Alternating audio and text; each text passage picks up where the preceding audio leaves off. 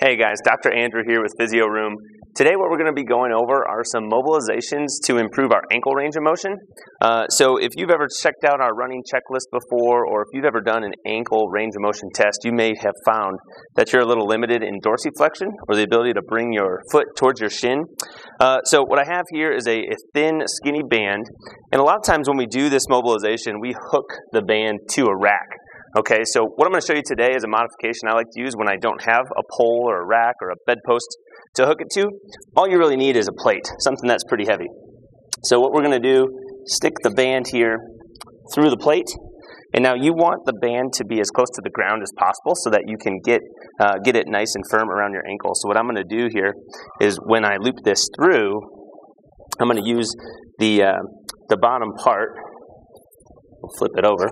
Use the bottom part closest to the ground that's coming out to hook around your ankle. So I'm going to remove my shoe so that you can see what I'm doing here.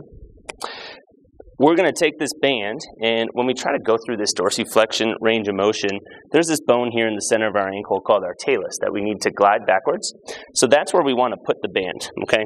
So sort of right where this red line is on my sock, right below these two bones called your medial and lateral malleolus, in the sort of crux of your ankle, is where you want that band.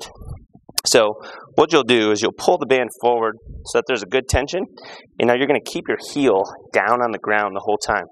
So what we're going to do is take your knee over your toe, keeping that heel down and being sure not to let your foot, your ankle collapse. And you're just going to go in and out of this dorsiflexion motion, okay, and let that band sort of pull back and create some space in the ankle. Okay, another modification that I like to do, or if you're in a situation where you can't get the band hooked really close down to the floor, is you could use a step or a box, plate in this case, to bring your foot a little bit higher.